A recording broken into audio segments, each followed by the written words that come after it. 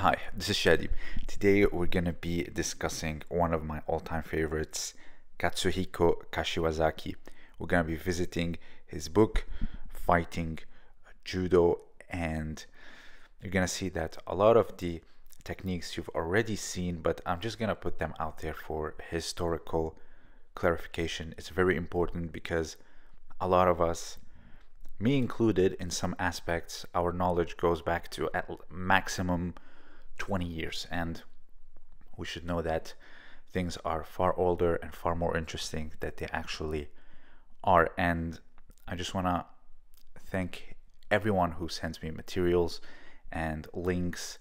I will link the book in the description for you to enjoy it fully, and you're going to see there are some really nasty submissions that are banned for a very good reason, but yet it doesn't hurt, pun intended, to look at them. So first one is an arm lock from an Uchimata attack. So you go from one side. A lot of people would take the sleeve from the tip and the armpit and go for something like sumigaishi or any other type of throw, but here you chop down and launch your leg, much like in Uchimata, but to finish you actually bend them over with this and then you launch your leg above their shoulder. So now you have an arm lock, and then you fall to your side and they will fall almost face first, and this is where you extend your hips and finish it off. This, if I'm not mistaken, you can still actually do it because you're not jumping, you're not flying, and certainly but you have to be careful because they may say that the lock started standing up and then you fell with it and then you destroyed the arm. So maybe not do it, because if the arm is between your legs, then the referee will have a hard time judging. So this is very reminiscent of this type of one arm Uchimata by Endo in 1974 against Sato, where he immediately jumps, launches his leg. He was going for a waki gatame, but here you remain standing and you take it to the other side for an arm lock.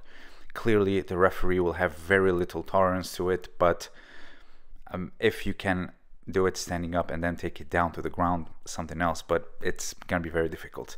Next one is this one arm Tomoe-nage. We all know he's a specialist with this very beautiful technique, and a lot of times when you are stuck with right versus left and people just don't want to give their sleeve, that's when you can do very much like what we do today with kataguruma type of grip, where you have the tip of the sleeve and either the lapel or right at the top of the tricep, and you go down, and then you go down, you block the legs so they kind of like coil, and then they rotate above that point, and you can launch them from one side, and you can have the surprise element to this Tomoe-nage, right versus left. It can be tricky because you can shoot from far away and it can be a bit complicated. So anyone who wants to do Sutemi, make sure your newaza is at least decent because you risk quite a lot. So next, I just want to point out this Ashi Jime. This is your classical, what we call Kanto choke.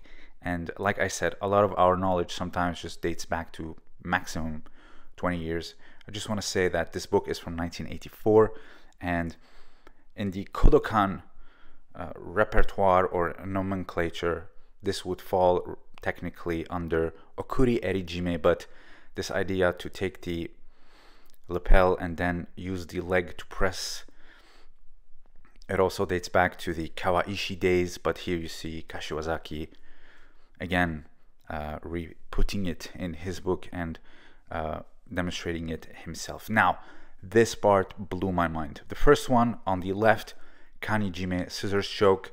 Many jiu-jitsu guys know it. You grab the lapels, you don't cross your arms, you grab a lapel from both sides, scissor the head, and then you extend. Scissoring the head is very dangerous. In judo, it is prohibited.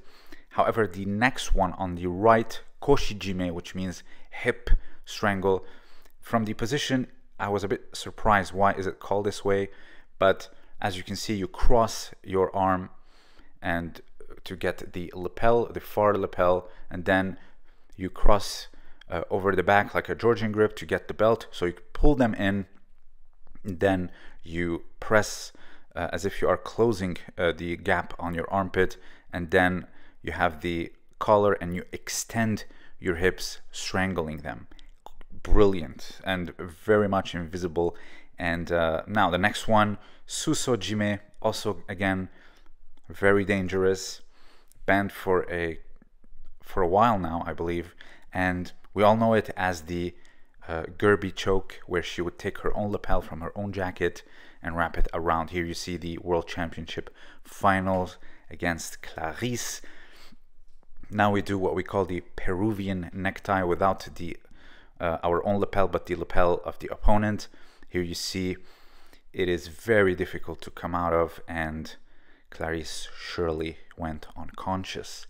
It is banned, and because it just shows so much control, and it can be quite strict and tough immediately. So the next one is obijime, so belt strangle. You take your own belt, you wrap it around the neck, and then you take one of the arms, you wrap it with your legs, or you hook your leg around the arm, and then from there you can extend your hips. If you think about it, it's a very tough choke, because the belt by default is close to your hip. So you have to keep in mind that anything that's close to you, you're gonna have far more control and you're gonna be much stronger. This is why something like susojime or obijime, they're banned, because they can exude far more intensity than a regular collar strangle.